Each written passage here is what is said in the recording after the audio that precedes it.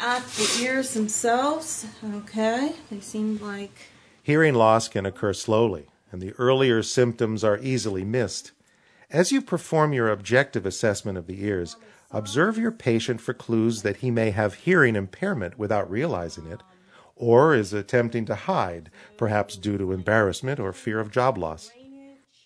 A number of behaviors may indicate hearing impairment. These include asking you to repeat your questions, repeatedly misunderstanding your questions, watching your face closely as though lip reading, frowning or leaning forward while listening, turning one ear toward you, garbled sounding speech or a flat speech pattern lacking in inflection, or speaking in an inappropriately loud voice.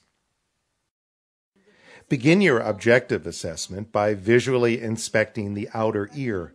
It should be pink in color, the skin smooth and free of crusts or lesions, and the opening clear of exudate, although a small amount of cerumen, meaning earwax, may be visible.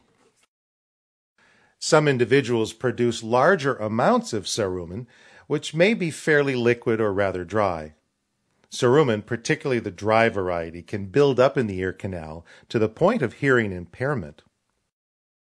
The presence of a Darwin's tubercle, a small painless nodule on the edge of the ear, is a normal variation. Note the size of the ear. The normal adult ear is between 4 and 10 centimeters in length, with a smooth outer curve. It sits upright and sits relatively flat against the head, with the upper edge of the pinna at approximately eye level. While unusual shape, size, or position may indicate pathology, these may also be normal variations and run in families.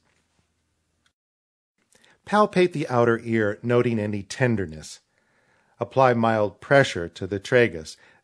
There should be no pain from these maneuvers.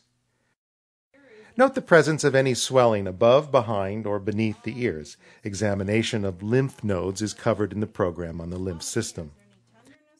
Use of the otoscope is best learned working with someone skilled in the process. However, a few simple guidelines are reviewed here. Observe the size of the outer meatus and select an appropriately sized speculum. Grasp the pinna of the ear to be examined. Pull upward gently and insert the tip of the speculum into the ear canal.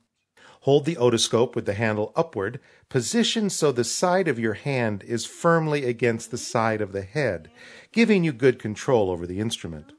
You should now be able to visualize the ear canal and tympanic membrane. A normal tympanic membrane is pearly gray. If it is red or bulging, infection is present. If a large amount of cerumen is visible at the opening, it is likely that the ear canal will be blocked to visualization.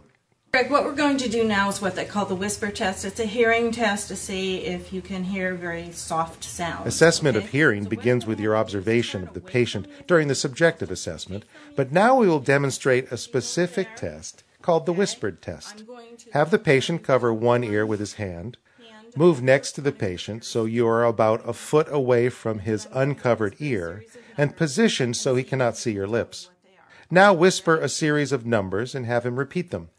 Test the other ear in the same manner. 1, 2, 3, 7, 5, 6. Very good. Okay. Now you want to cover the other ear for me? Sure. Okay, perfect. Okay, again, I'm going to pick different numbers this time. 2, 3, 7, 4, 4, 4. Okay, perfect.